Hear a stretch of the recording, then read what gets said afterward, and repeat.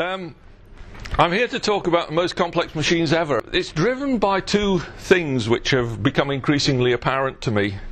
One, that Moore's law, of which most of you will already be familiar, I'm sure, drives 2 times the capacity for producing products which are appealing.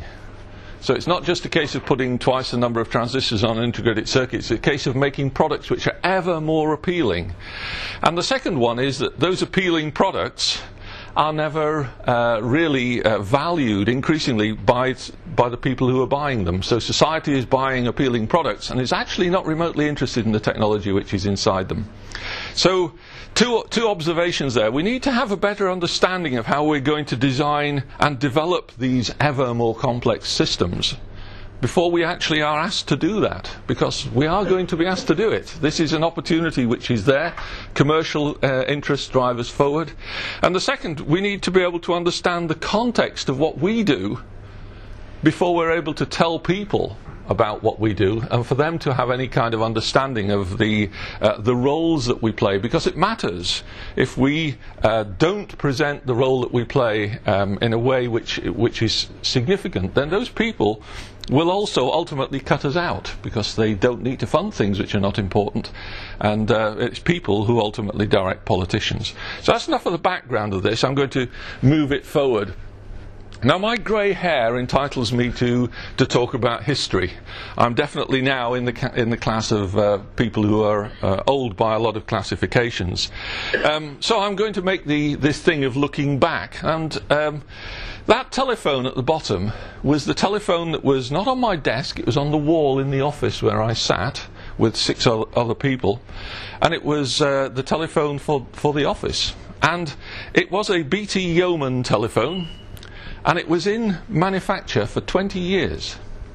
It was one product which was bought, back then it was manufactured, and it had a lifetime in excess of 20 years. You can still find these things in car boot sales, and you can buy them, you can take them home, you can plug them in, and surprise, they actually still work. They're very, very archaic. And if you look at the circuit diagram, which is at the bottom left, and it is a complete circuit diagram, there's no electronics in there at all. It's an electrical product. Now, if you compare that with the fellow on the top right, which is a Samsung Galaxy S5, it's already out of date. It's been replaced by the S6, so it really only has a lifetime of about a year. It's incredibly complex. Each one of those blocks, which are shown inside it, in themselves will have hundreds of thousands of transistors or more.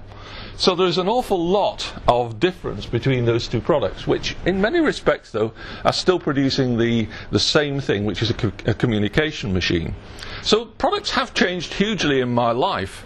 Technology, methods and tools inevitably, but business models and global markets too.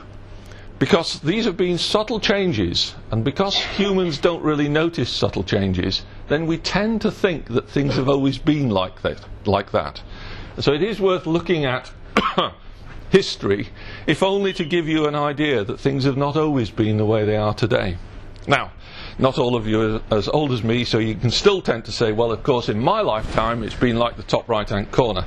I'll demonstrate to you that that's not actually the case either. One thing that you can note, though, is in its day, the bottom left product was revolutionary, because people have not been using electricity for all that long, so this was quite a clever product, and it had to go through a process of design. The research development, design development and product path, RDDP, would have applied equally to the top left product, bottom left product and the top right product. So maybe there is something we can learn from history. Now, it's interesting to note, though, in both of these worlds, just how much the change happened. So integrated circuits engineers, the people who were working in the telephone business, and that was me later on, a little later I moved into the business, I was working with that. But one of the things that I was bringing into the company at that time was integrated circuit design. I knew a little about it from college, and I knew some other things, and I went into a group which was an embryo group, and we were bringing electronics into the telephone. People were saying, why do you need to bring electronics into a telephone? We've got a perfectly good telephone. You know, my wife said it, actually.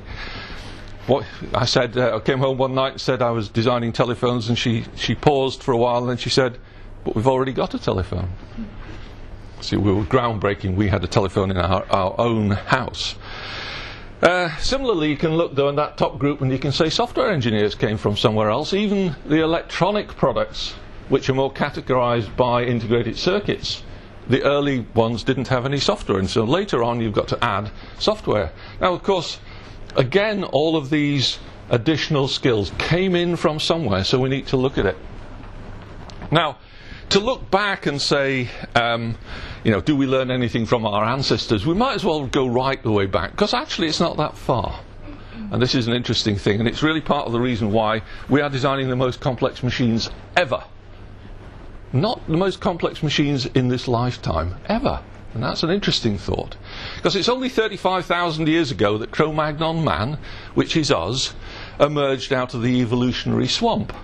And wise humans, though they were, spent an awful lot of time, around 1,000 generations, just surviving. That was their priority. And at the end of the roughly 32,000 years, the process of evolution had got us to about this.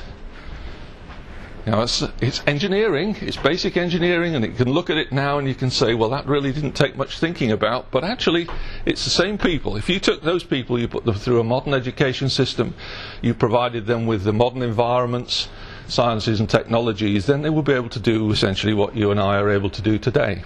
So it was only the environment in which they found themselves that constrained what they did.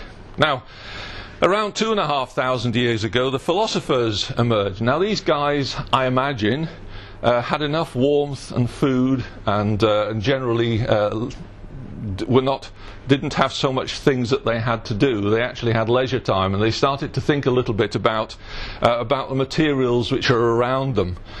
About that point, then, they were starting to understand nature. They were banging things together, they were boiling things and looking and see what they did.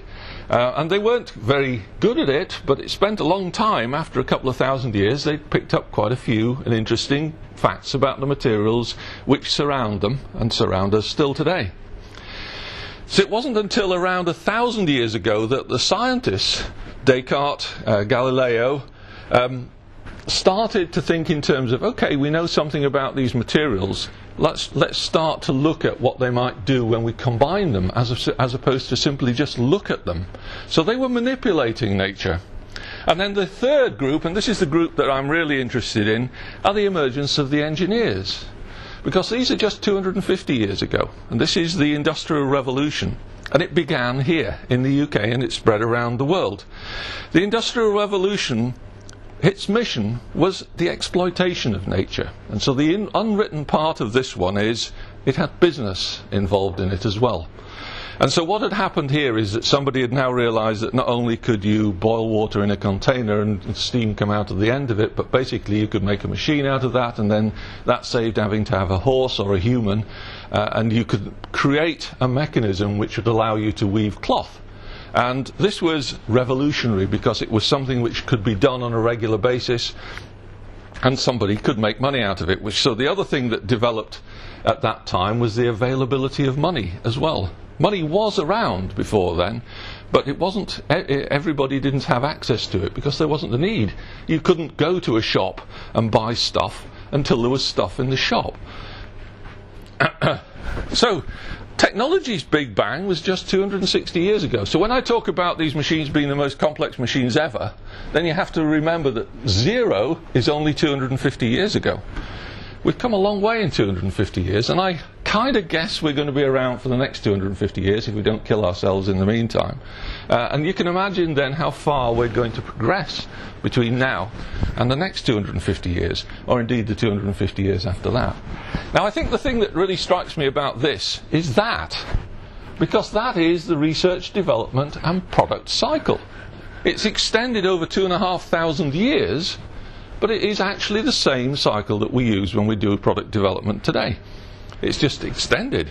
Those guys didn't know anything about materials, so they had to understand materials. Then they had to develop the idea of a product and extend it to something which was deliverable in exchange for money. Now, we've done a lot to shorten that cycle time. but we have still got those elements in the cycle time. So it is worth looking at the fundamentals of this. Now I'm going to talk about computing, but not going to get heavily into electronics or computers. But computing is more or less at the frontier of technology today. Most people will agree that some of the great big machines there, which are high performance computers, are probably the most sophisticated and biggest machines that anybody is likely to see. So they're certainly high performance, and they're certainly at the frontiers of technology. The workstations, which are smaller versions of that, more targeted towards a certain class of applications, in many ways are no less complex. They're just smaller instances of this. And I wanted to emphasize here the difference between complexity and scale. The one on the left is big and complex. The one on the right is still complex. It's just smaller. So size doesn't always go along with complexity. But if you look at computing, computing is really just solving mathematics. It's doing it frequently enough to make it applicable for controlling some sort of circumstance or observing or understanding the behavior of something. But essentially, it's processing maths, and the maths are representations of something which is interesting to people. People are very centric in this. It's hardly surprising whether you're predicting weather or whether you're actually predicting the behavior of some material. The intent, no doubt, is to use the material to some benefit, and the benefit is always human. But one thing is apparent is it's not prescriptive about the implementation technology. So computing, is nothing to do with electronics computing. Neither is it to do with binary. Neither is it to do with analog. It's to do with any of them. So if we go back then and look at the earliest forms of computing, then this one is Hyperaccus's Antikythera, which is a bit of a mouthful. This is 190 BC or 100 BC, somewhere around that. We don't know it for sure. But this is a machine which was pulled out of the Mediterranean, and it was a machine for calculating the position of the planets. For what purpose, nobody particularly knows, but chances are it's to do with navigation, but it might have been to do with religion. There were probably tens of these. There were certainly no more. They were all handmade, and interesting to think about it. Handmade at a time when you couldn't go around to B&Q and buy a sheet of metal. You actually had to make the metal yourself. And if you wanted to make a gear like that, which was big, and the reason there's a lot of gaps in the gear is that you use less metal if you do it that way. And you rivet the bits together because there aren't other tools available for you to do it. And you cut the gear teeth with a file that you had to make yourself. So making a machine like this is quite a different challenge. The technology there says handmade metal, hand-cut gears, engraving, and analog. It's an analog process, but it nevertheless worked for predicting the positions of the planets, so it was necessary to help to navigate around the Mediterranean. Now, interestingly, it took 1,800 years after the development of the first one for George Graham, to come up with what amounted to the first productized version of that. Still computing the planetary positions, still analog, but much more able to make use of machine tools and factory-made metal. It was still using analog technique, as I say, and it was using wood. You don't often find instruments these days which incorporate wood as part of the structure, except for the box that goes on the outside of it. 1,800 years later, between the product if you think about it, the prototype and taking it to production. Babbage's difference engine, 1837, getting a lot closer to home. This is a much more complicated piece of kit, able to use much more sophisticated materials and so on. And it was used, or the objective was for it to be used for computing polynomial tables. Tables were the cheats way of doing computation, much speedier than an entirely hand-based process that preceded computation. Nevertheless, Babbage kind of got this wrong. The product was unproducible because it went beyond the capabilities of the technology which was available in the day. So it wasn't actually until the year 2000 that it became possible to make this machine. And that was interesting because it would have been just too expensive. There would have been too much slack in the gears. There would have been too much uncertainty to make it practical at the time when it was able to be designed. So he designed it, but it went beyond the technology of the day.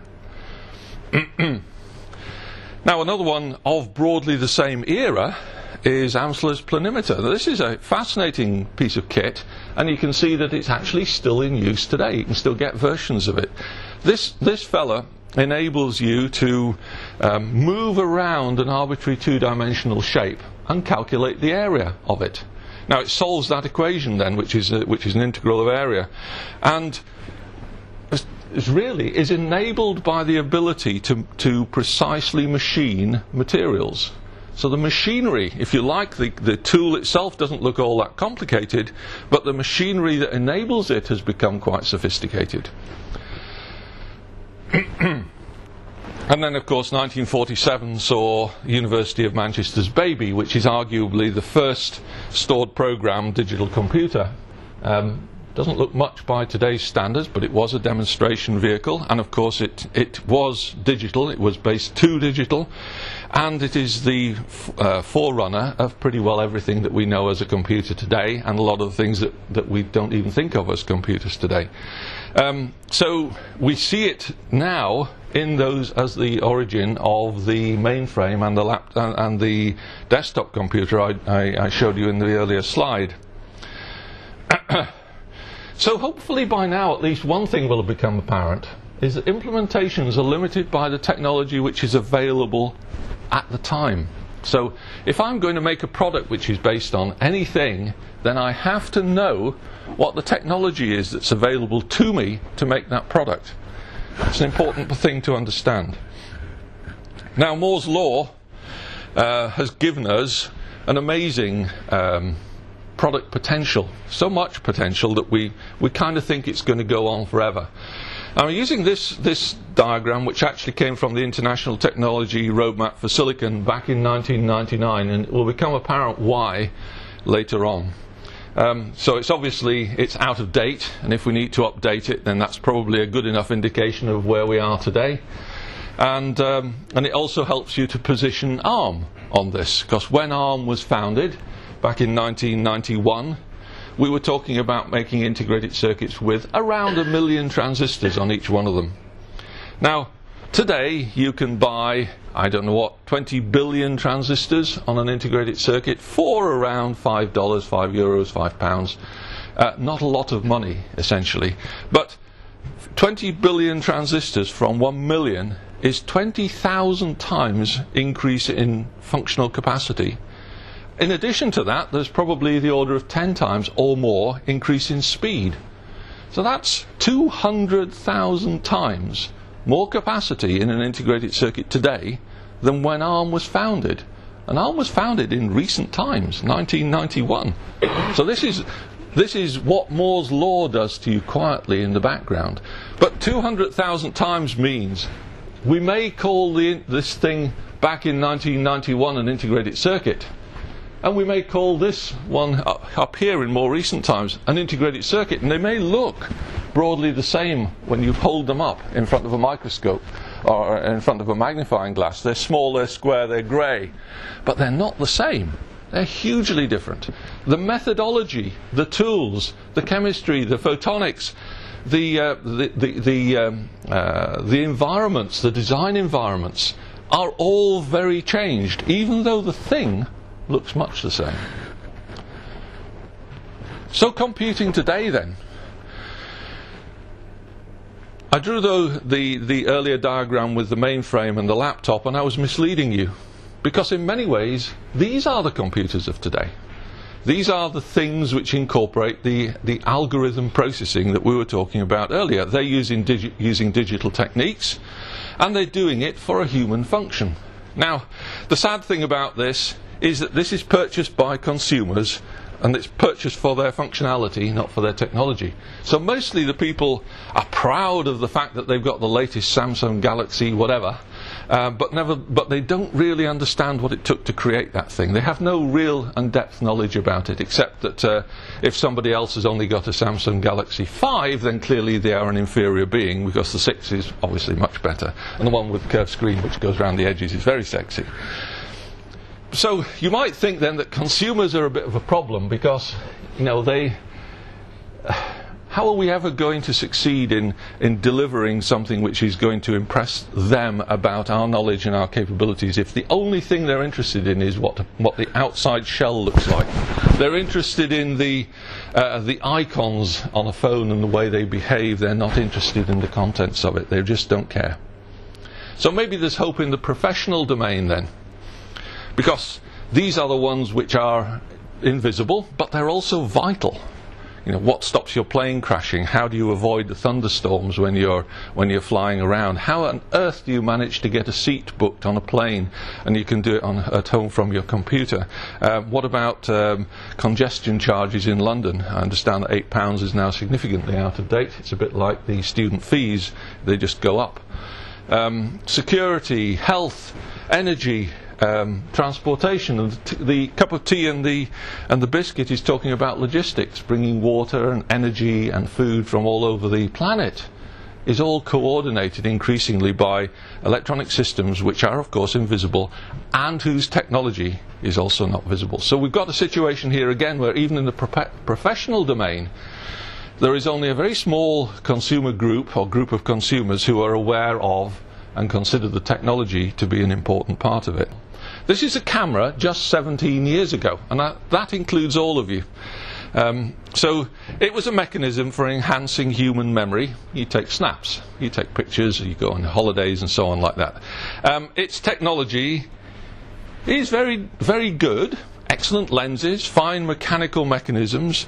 The plastics are not as sophisticated as they are today, but basically you'd recognize that camera. And an interesting thing was to think of film as a photochemical memory, because that's what it is. It's just a convenient way of taking a three-dimensional scene, expressing it in 2 dimensions as an array of coloured pixels, or film, to put it into a shorter context.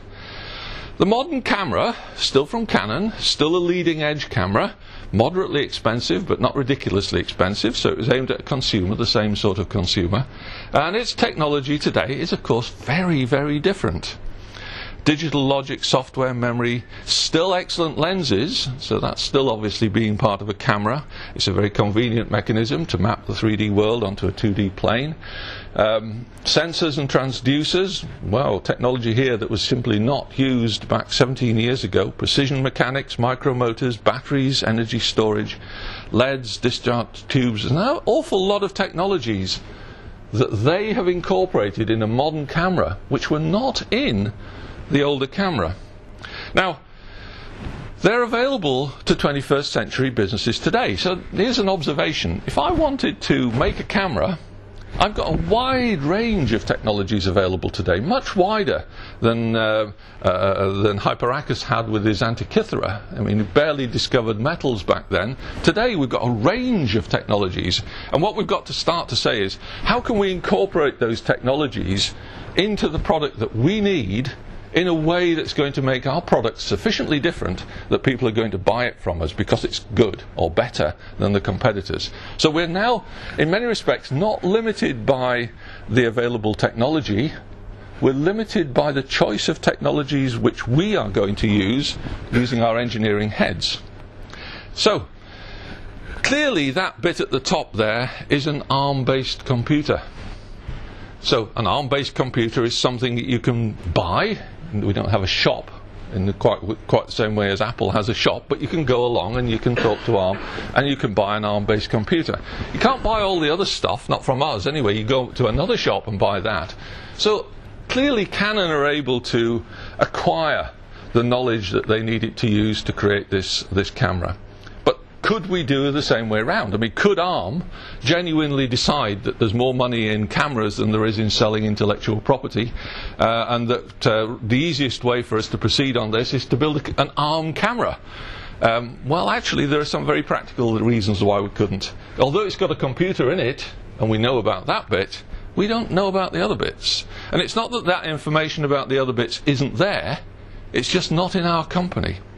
So because Canon has the capabilities in their company to handle those technologies, we don't.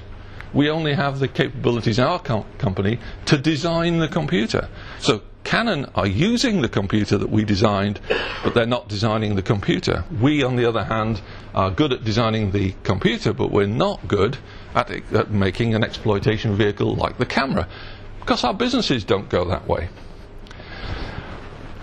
So it actually turns out that it's the capabilities that are limiting a business product's possibilities today.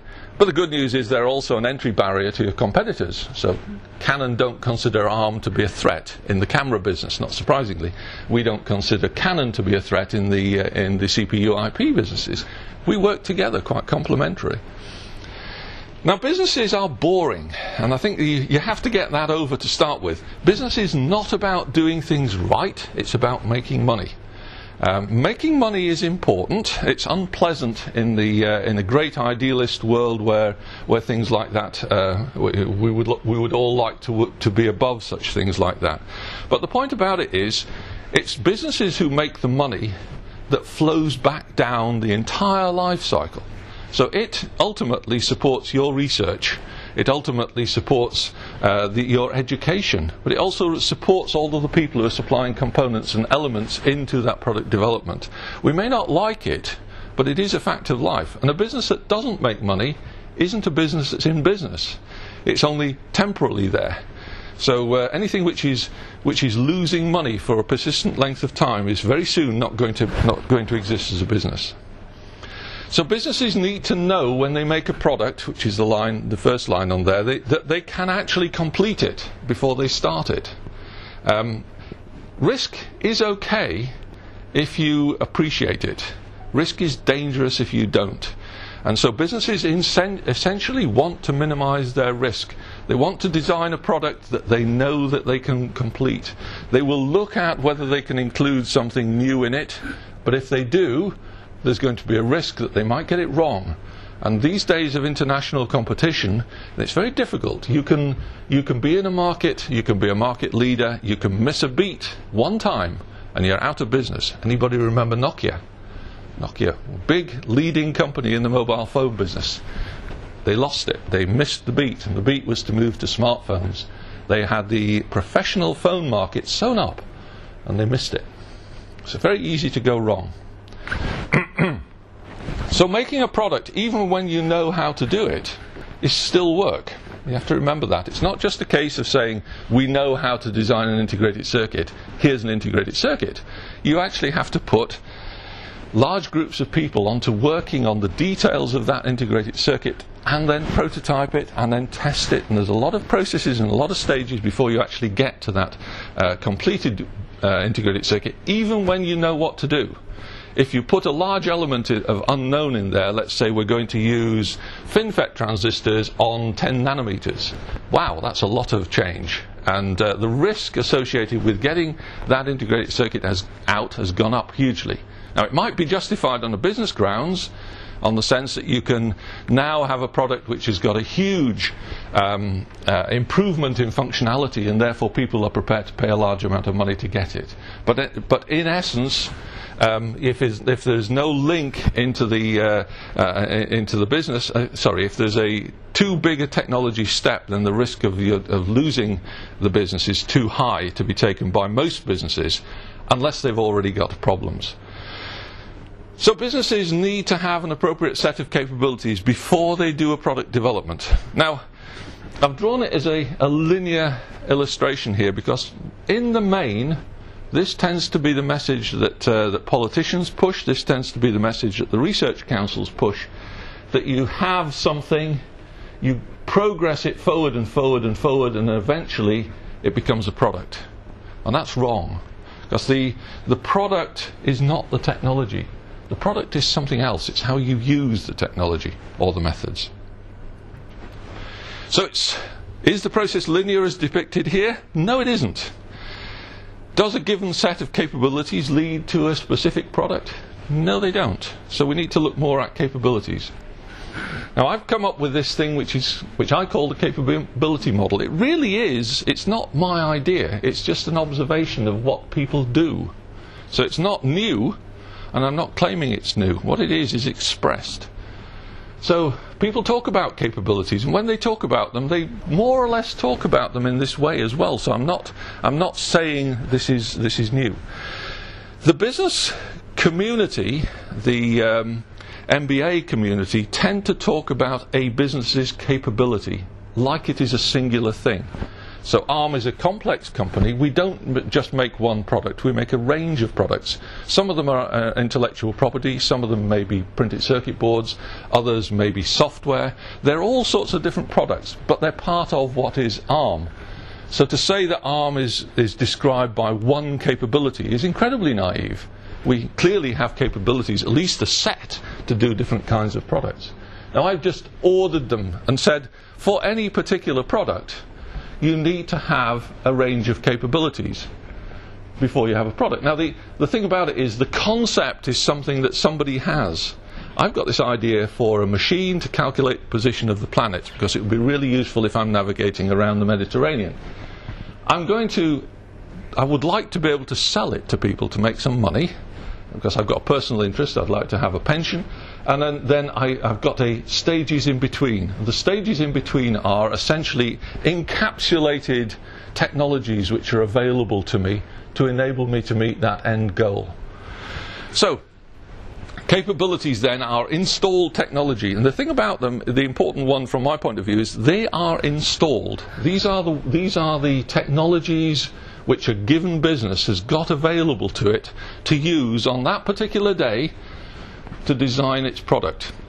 I can't use technologies that I don't have, despite the fact that they may be outside there in the world. They're not in my business. There is a risk associated with putting them in there. So there is technology then, and new technology does come in, and new technology, when it comes in, does become a capability. But the other thing that tends to be overlooked here is a capability is not just one technology, it might be several technologies, and incorporating a capability takes work. Not usually a huge amount of work, because you might be looking at what somebody else already knows how to do.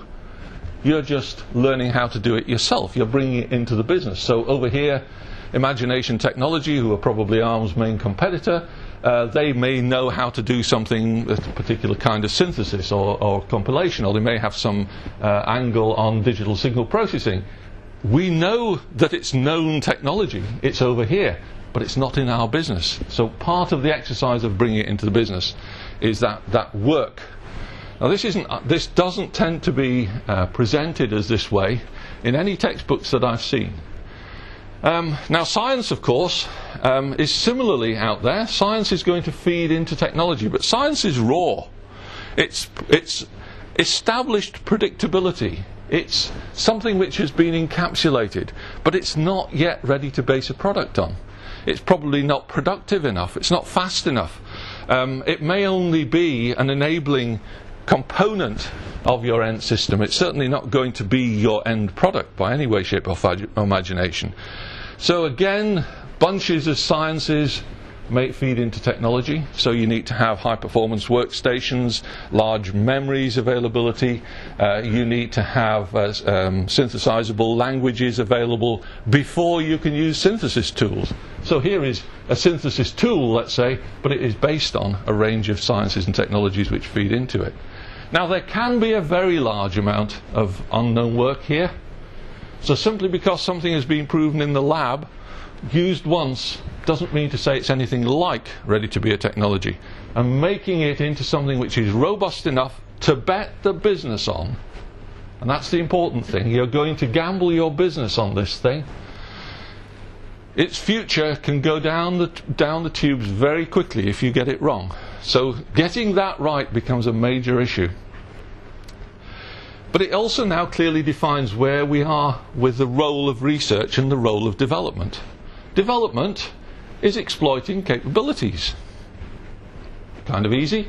And research is inquiring, understanding, and establishing a capability. So the role of research is to put capabilities into place. Now, that's a wide scope, because If I'm in business, then the research is bringing a known capability into the business. But if I'm a fundamental researcher, then I'm not interested perhaps in known capabilities. I'm interested in what happens when you bang two rocks together. This is fundamental stuff. So there's a range of interpretations of the word research.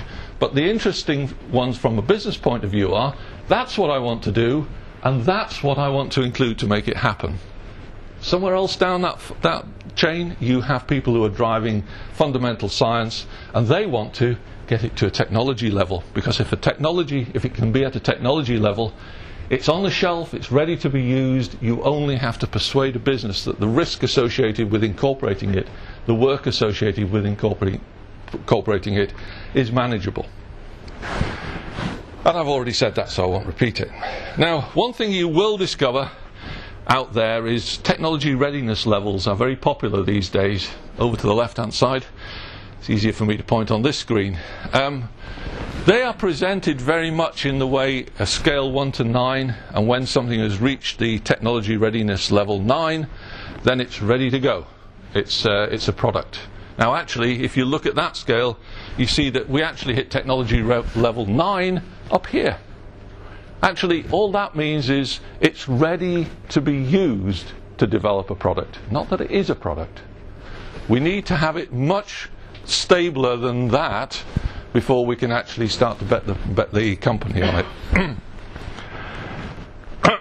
So some descriptive words. Capability, a unit of deployable science, installed in a business such that it might be relied on for mission critical applications. There's more words on these slides than I want to talk about, but the slides will be available on my blog, and from anybody else who I give the PDF to. So I'm not trying to keep any of this secret, and you can look at it at your heart's desire. But capabilities are the foundations for product development, and they're established by the action of research. So I've got to talk about research then. Research has two basic domains, the short term and the longer term. Now, if you're in university, and to be honest, in the world in general, most people, when they think of research, tend to think of fundamental research. But in business, you have to think in terms of research including the known set. So I am very interested if imagination technology is able to do something that we don't know how to do. Then I'm very interested in finding out how they do it. Then that's research to me. It's not brand new. Clearly they know how to do it, but we don't know how to do it, and so we would be interested in doing that. Similarly, they may look at us in the same way. So a large part of research from an industrial perspective is from the known set. So other people know how to do this. The longer term stuff is from the unknown set, and we're quite happy with that, because in business I need to know that I'm going to have a future, because that continuing opportunity that's presented by Moore's law, or just the development of technology and sciences, is going to continue to drive me forward. I'm going to need to have answers in areas where I don't have answers today. I plan to stay in business, not just making a product today whilst it has a market, but making a product over the next few years, indeed many years. Generally speaking, a company has a vision of the future which is of the same length of as the time that it's existed as a company. So a small startup, an SME, has only been around for less than a year, has practically no vision of anything which goes beyond the year. A company which has been in existence for 20 years has got a lot of people who now have mortgages based on working for the company. The company has a model which is based on its existence. It starts to look further out. It knows that the market is going to change.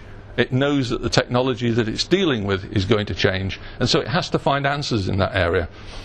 And it can do that with targeted research, so specific funded activity inside the company to address what they see as a deficiency. But this is usually crown jewels, so I'm not going to tell anybody else about this.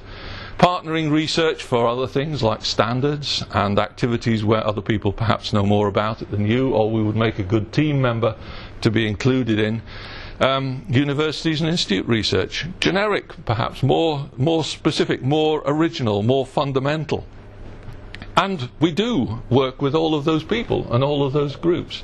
And I think that it's important to understand that research is not one thing, then it's a range of things, because when you target the research you do, you should be targeting the activity in one of those classes. If you want to sell some research to an industry and you're trying to tell the industry that it should be using this for its next product, then you've got to be talking about something which is well established. If you're saying, hey, this is a really interesting science, and you can see that if you had it, it would be a really useful thing to have, but to be honest, you're probably looking 3 to 5 years away before it's going to be at a standard where you're able to bet the company on it, then you will be in a position where the company is going to think, not sure about that, but they're more likely to make a knowledge-based decision than if they feel that you're going to mislead them and tell them that your wonderful new science is only just a year or 6 months away from being fully exploitable. So we've both got to get realistic on that, industry and the research community. We're not trying to produce one solution, because actually there's a range of research, and some of which are going to be important to an industry and others are not. Development then is exploiting the capabilities to deliver a product, and that this focus on product is an important one, because engineers are about producing product from technologies which are available. There is a large creative role in it, and they're innovative in the way that they put the components together, because two people can produce solutions to a market opportunity, and one of them will be better than another. Why? And usually the answer is down to architecture. The product has been created by somebody, and the guy was imaginative, or girl was imaginative, and they did something, and they put some components together in a certain way. They used hardware and software, they used optics, and they used RF, and they used glass, and they used plastic, and they used metal work, and they did it in a way, though, that had an appeal, whereas the other product had less appeal. It's not to say that the other product wasn't a good product. It could be a perfectly good product, but the thing that's going to be a successful one are things like aesthetics, and that's not popular to think about aesthetics in an engineering or scientific context, but it's what consumers buy, and those are the ones who are funding all this.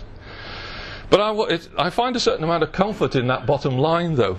Innovation is and will remain a fundamental engineering role, because an engineer has to look at the full spectrum of sciences and capabilities that are available, and to put them together and to make it work, because delivery is the driving force on this thing. There's no point in getting a good design if it doesn't actually turn up to be a good product available in the market when the market window is available to buy it.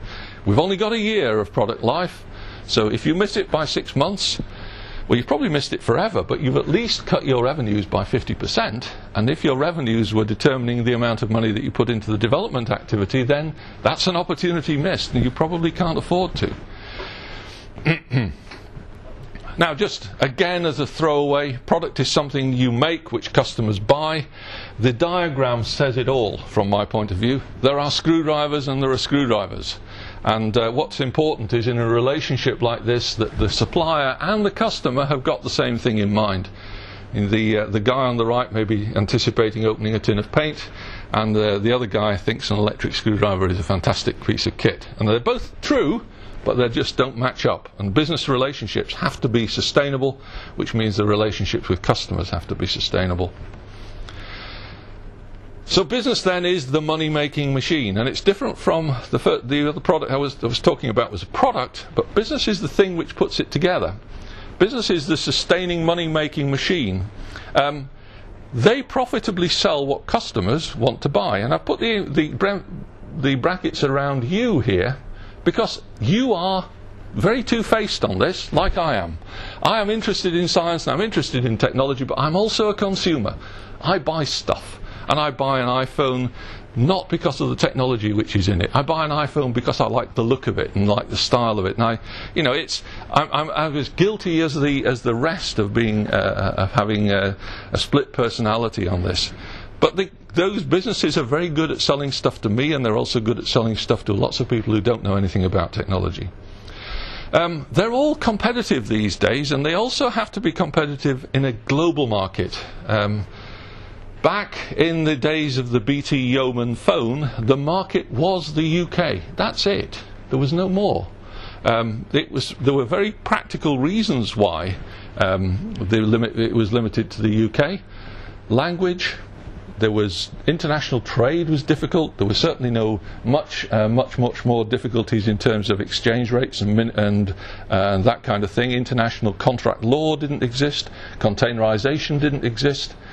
So ships had to be effectively loaded and unloaded with cranes. You can't unload cranes in the same way as you can unload grain. You don't do it with a big suction gadget or a great big scoop. And even palleting didn't exist back then. So the globalization is a huge change. And these businesses, as a result of which, though, are competitive internationally. Now, before I finish on that one, you are also competitive internationally. I'm glad to see there's a lot of international people here. I understand there's hardly anybody here from the UK. It doesn't stop the message. The message is still the same. You are competing for work opportunities, and you're competing with people who are anywhere else in the world. And that means you have to be good, not just good in the UK, you have to be good in the world context. And that applies to businesses as well. Our businesses are desperate to avoid commoditization. Yet governments want businesses to commoditize. And in fact, when I go home and buy my fancy glitzy thing, tech gadget, then I want businesses to commoditize too, because commoditization drives the price down. But businesses aren't really interested in driving the price down, because that's bad news for them. Because the only thing that they're left to differentiate themselves with their competitors are quality and price. Quality is subjective, and so ultimately it becomes a price issue.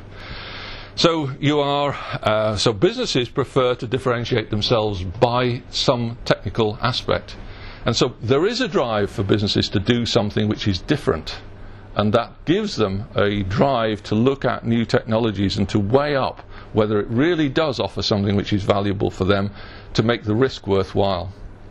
But it does mean that product development is a cost, and it's a cost to be minimized.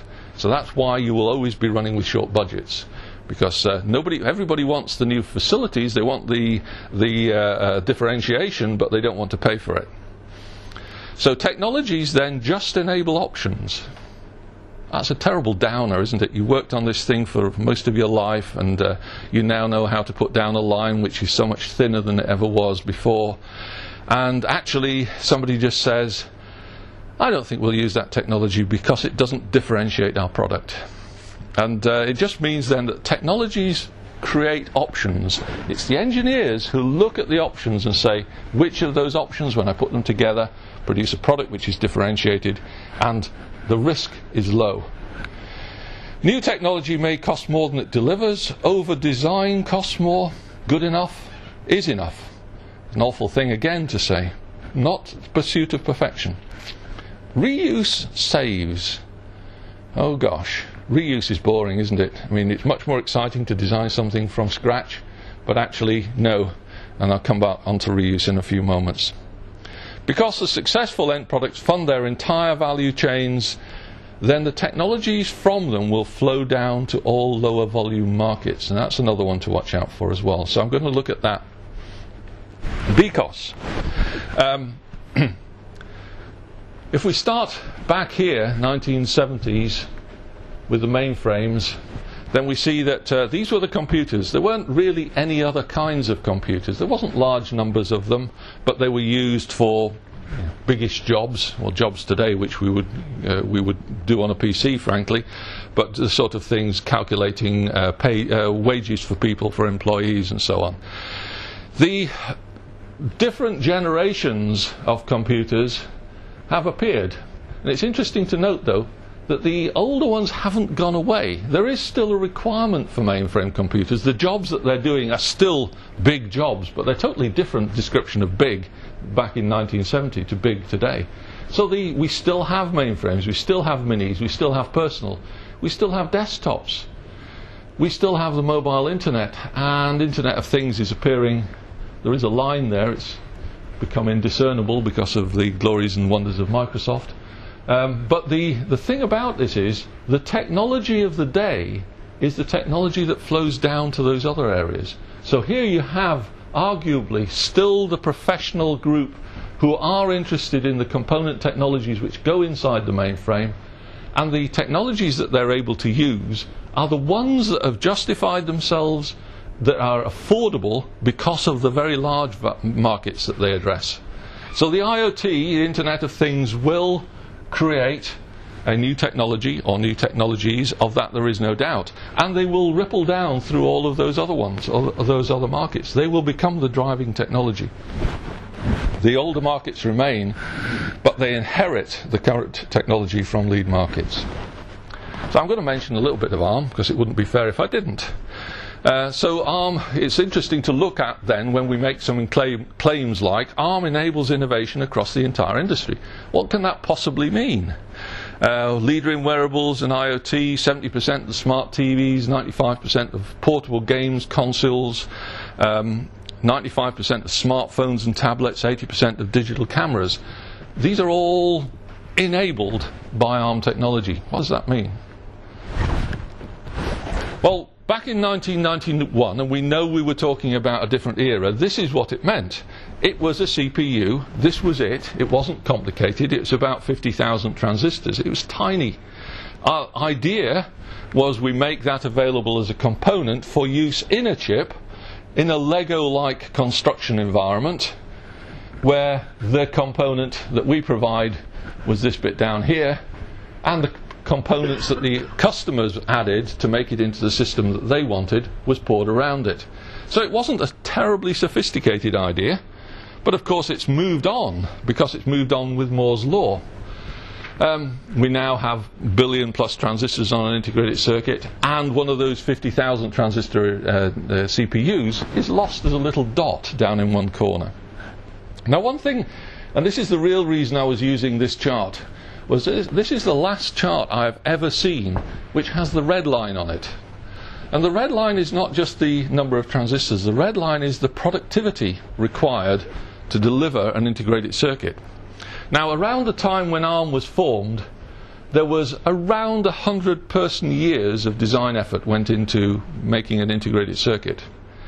That productivity that we talked about, the 20,000 times increase in the number of transistors, meant that now we're looking at probably 20-ish thousand man-years of effort to design an integrated circuit.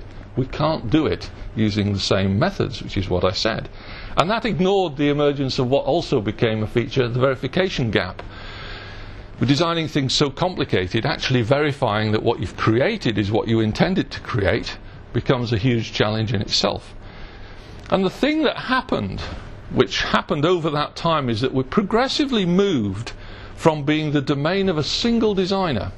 So when I first started designing integrated circuits, I did the first integrated circuit on my own, and I drew it on a piece of paper which is this big with a little logic template, and that was my work. There was no simulation engine, it wasn't necessary. I could handle it in my mind. My mind was a simulation engine which is good enough. But even by the time we were moving to the foundations of ARM, 1991, we're really only just moving into the very early days of needing a team to design an integrated circuit. Now we've moved on local teams. It was possible to produce integrated circuits with the number of engineers that you could find locally. Now you can't do that anymore. It's global teams now. Not only global teams inside the business, but global teams across the business. So it's moved from being a clean sheet design all the way through to expertise reuse. We now have to incorporate people's output, which is based on lots of experience, lots of knowledge, lots of work. They can only be used. So the people who design the camera that go into the iPhone, it's no surprise that camera is not designed by Apple. It's designed by people who know how to design a small camera suitable to fit inside a smartphone. And they probably supply the camera to other people who also need the camera. So it might very well be the same camera as used in the Galaxy phone. But the thing about it is, it's not differentiating as a capability from a customer's point of view. So the RF module, who cares who designed the RF module? It's not something that differentiates your product. Therefore, all you need is it. And in many respects, ARM's role to provide a CPU in there is also not important, whether it's ARM CPU architecture or not. What matters is it offers a level of productivity and reuse, which is important to get products out into the market today, which significantly changes ARM's business model. Because we're not actually only in the business of supplying a CPU core these days, we're in the business of supplying a productivity methodology. We're enhancing the expertise reuse which is necessary to produce very large and complex systems. So it's moved into a system design. And they would be unproducible, they would be undesignable and unproducible without in excess of 90% of reuse today. We're probably sitting at around a 99% reuse today, and we don't know it. It takes hundreds of man-years to still design a thing like a smartphone, but it's hundreds of man-years, whereas it would take tens of thousands of man-years to do even the design of one of the chips in it.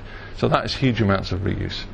So in the meantime, then, designer productivity has become the methodology driver. Because capabilities are still there, they're still required, but we now have to achieve a productivity game as well.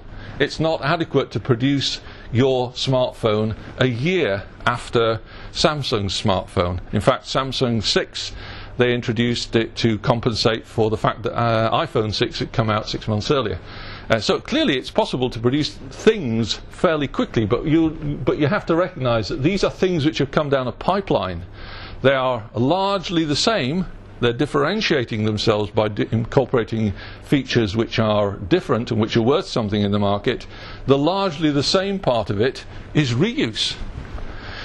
So reuse is fundamental because it increases productivity. Hardware, software, other technologies, methods and tools, in-company sourced, evolved, etc., etc. You can read it all. But clean sheet approaches, which still tend to be the academic's view of the world when it comes to research, incidentally, are not the case. We've never had them. Well, we've not had them in a long time, and nowadays we certainly won't have them either. Designs have got to use, products have got to use sciences and technologies which are established as much as possible. Now, if there's any doubt about it, back in 2011, Apple was pressed to produce a list of their suppliers, and they identified 159 Tier 1 suppliers. These are the people who are supplying components into their products. All sorts of different components, all sorts of different companies. There are 10 times that number of Tier 2 suppliers. And it's interesting to note that it's only at the Tier 2 supplier that ARM makes an appearance on the list. So we're way down there. We're not the primary supplier of Apple. But it gives you an idea of the fact that there are 1,000+ suppliers of technology into something like an iPhone. And they're supplying all kinds of technologies and know-how, methods and tools. Tens of thousands of engineers. And that more than 90% are reused.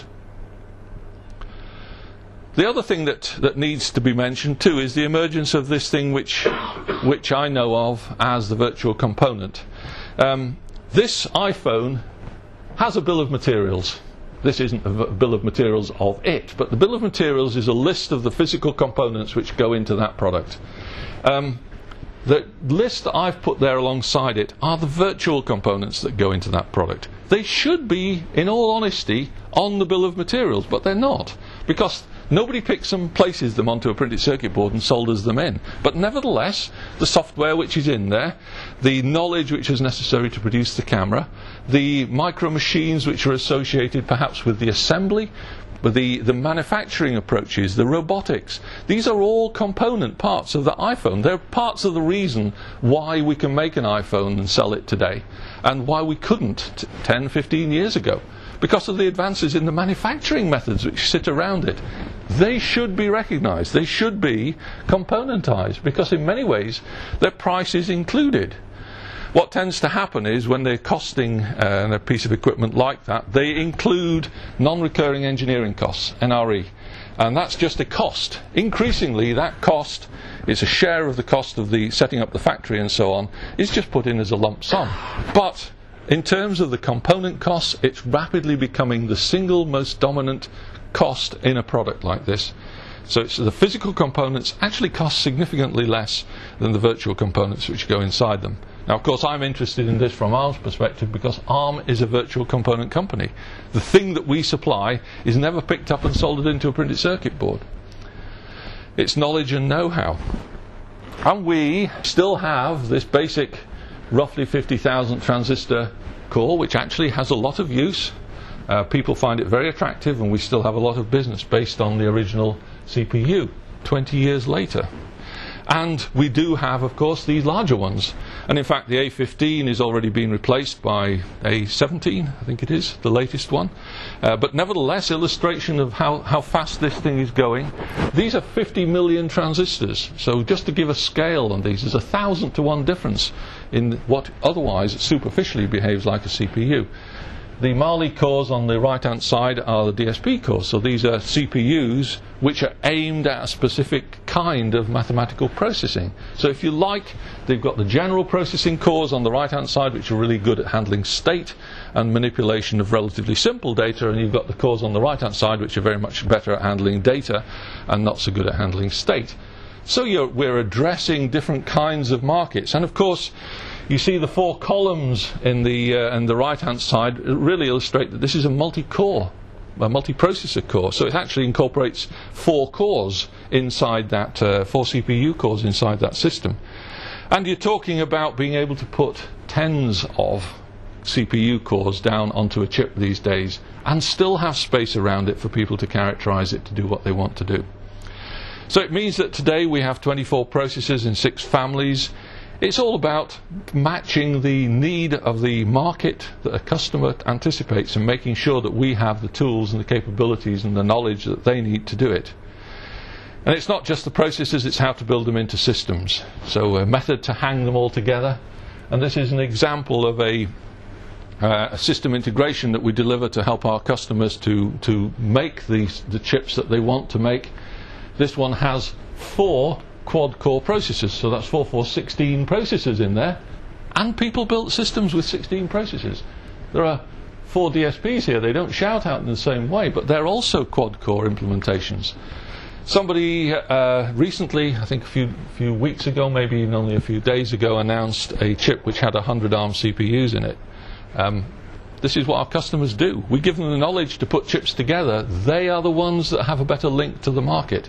We're not telling them they mustn't build a chip which has got 100 CPUs in it, but what we've got to do is to make sure that our methodology, our virtual component, enables them to build a chip.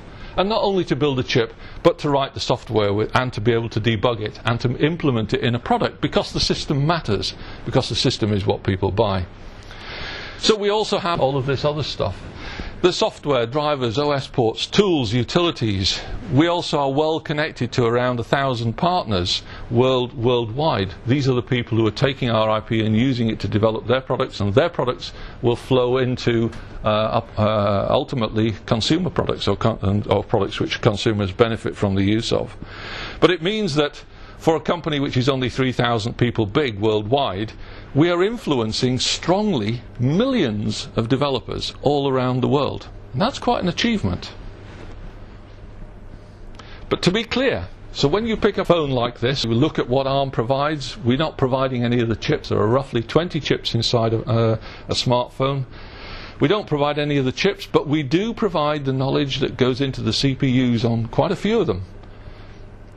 In fact, most of the processors, modems, Wi-Fi's, the SIMs, Bluetooth, GPS, they all have ARM technology in them. So we're getting ARM in, not only in terms of the main processors, but into various chips which ultimately go into these systems. And we have products on the left and products on the right which help to support that existence. So it's certainly not just a CPU company.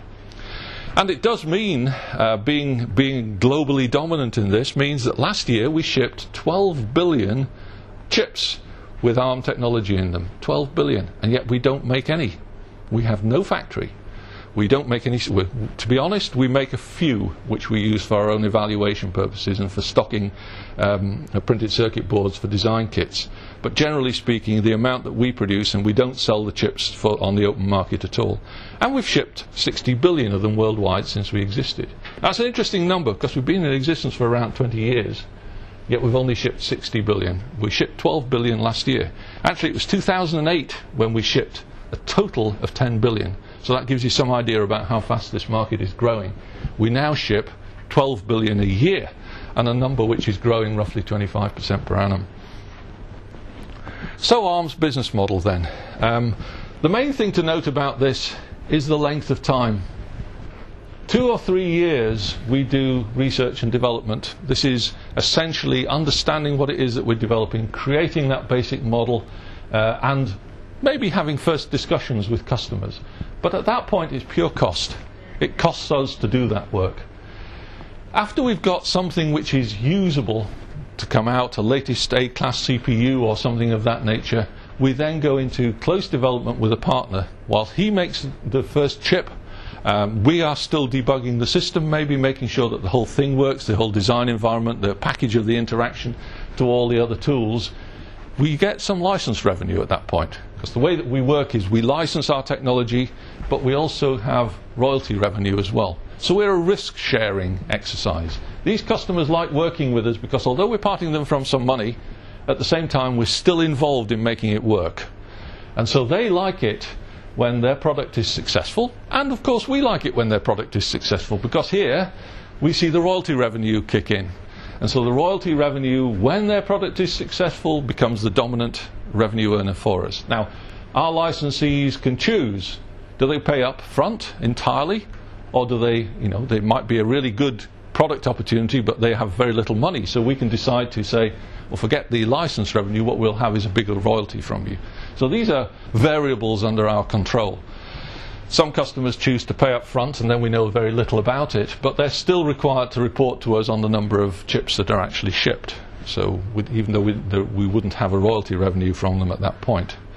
So we have a total of 1,200 licensees, licenses, I should say, sold across all the world. 163 new ones last year. 350 potential royalty payers, which these are effectively 350 designs which are not yet at the royalty stage. And 20% CAGR, 1.3, that's interesting numbers, 1.3 billion revenue, of which we spend 28% on R&D. Huge percentage. This is not 2 or 3% on R&D because we don't have to carry a factory. But it does mean that we expect all of our employees to be highly qualified. So we have an unusual, for industry, education profile. I think it's more than 70–80% of our employees have got a first degree, and something like 30% have got a second degree or higher. So it's a very large percentage, very much more aligned with what you'd recognise as an educational establishment or a university. 3,300 employees worldwide, roughly 1,000 in the UK. The other thing that I didn't say is look at the timescales here. These are long timescales. Despite the fact that we're talking about products only having a lifetime of a year, we're still talking about products, they have 2, 3, 5 to 6 years from a twinkle in somebody's eye until it's something which is on the shelves in B&Q or in PC World. And some of these products go on for a very long time. We have CPUs which are being designed in professional applications which are still selling today, and they were designed 20 years ago. And that's amazing, considering that at least one of the market views tells you that products have only a 1-year lifetime. The other thing is it's a pipeline. You can start things down here, and then you can spin off things which are going to deliver sequentially year after year. And of course that's what people do. They differentiate their products by all sorts of ways which are legitimate, and that can include just repackaging what you've already done, because repackaging is a genuine way of reuse and differentiating your product from your competitors' supplies. Now, not surprisingly, our vision is to dominate the world. Well, then we've got to have vision. Of course, we're doing surprisingly well at it already, which is the good news and the bad news, depending on which side of the fence you are. The good news is that we are beneficent as a company. So we're not a huge company in the sense of our revenues. Our revenues, I think, what was the number, $1.3 billion. Yet we have a marketing capitalization of about 13–14 billion. There are companies who are big companies around you today who have a market cap which is lower than ours. So it's a particularly unusual business for that reason, because the ratio between revenue and market capitalization is high. Nevertheless, we are key, we are central to that technology business. So conclusions then, just to prove that I do actually get to the end sometime. These are the most complex machines ever, but they're driven by high volume commercial opportunities whose customers don't recognize or value the technical achievement. End customers buy satisfaction of a need. It's really unfortunate, but it's the way it goes.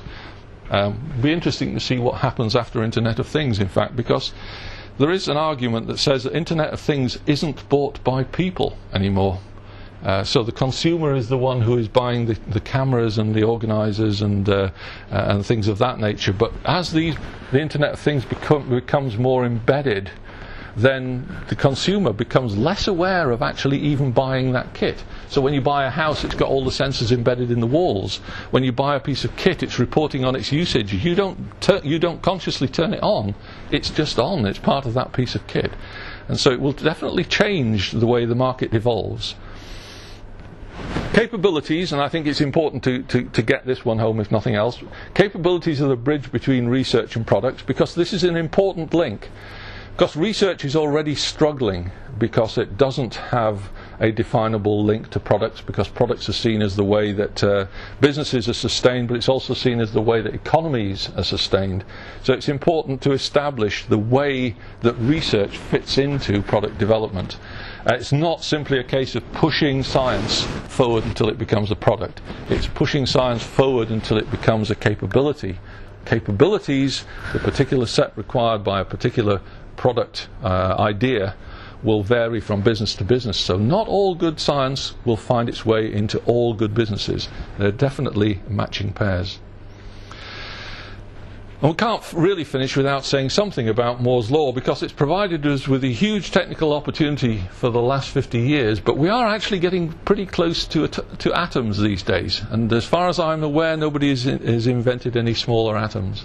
And so we're certainly heading to an era where the consumer still expects change, but we can't achieve it solely through Moore's Law anymore. And if you look at the products like the iPhone, then you'll see that packaging is becoming the major way that this is achieved.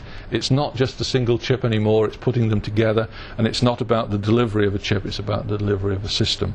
So we've moved from component design into system design, and real and virtual components are important parts of that. So finally, designer productivity, though, is the driver for methodology, and perfection will remain with the gods.